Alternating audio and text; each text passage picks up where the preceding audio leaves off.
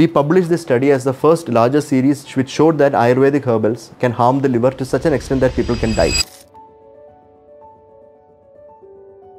There was this particular group of patients who were coming to me with new onset jaundice, an acute onset jaundice with hepatitis. We look at what is causing it. So we'll see it is hepatitis A, hepatitis E, hepatitis B, autoimmune liver disease. Then we look back in retrospect and ask them what was happening in the last 3 months or 6 months that before you developed this. So a lot of them said that, we looked at diet, we asked them supplements. So some of them actually started saying that, no, we were on this herbal supplement. Then we looked back at all these patients and found out all of them were consuming some or the other form of alternative medicine. And most of them was from Ayurvedic practice. During analysis, we found out some of these had actually toxic contaminants or adulterants, very high levels of heavy metals and all, and some of them actually had inherently toxic herbs. For example, giloy, ashwagandha, garcinia. We published this study as the first larger series which showed that Ayurvedic herbals as alternative medicine forms can harm the liver to such an extent that people can die.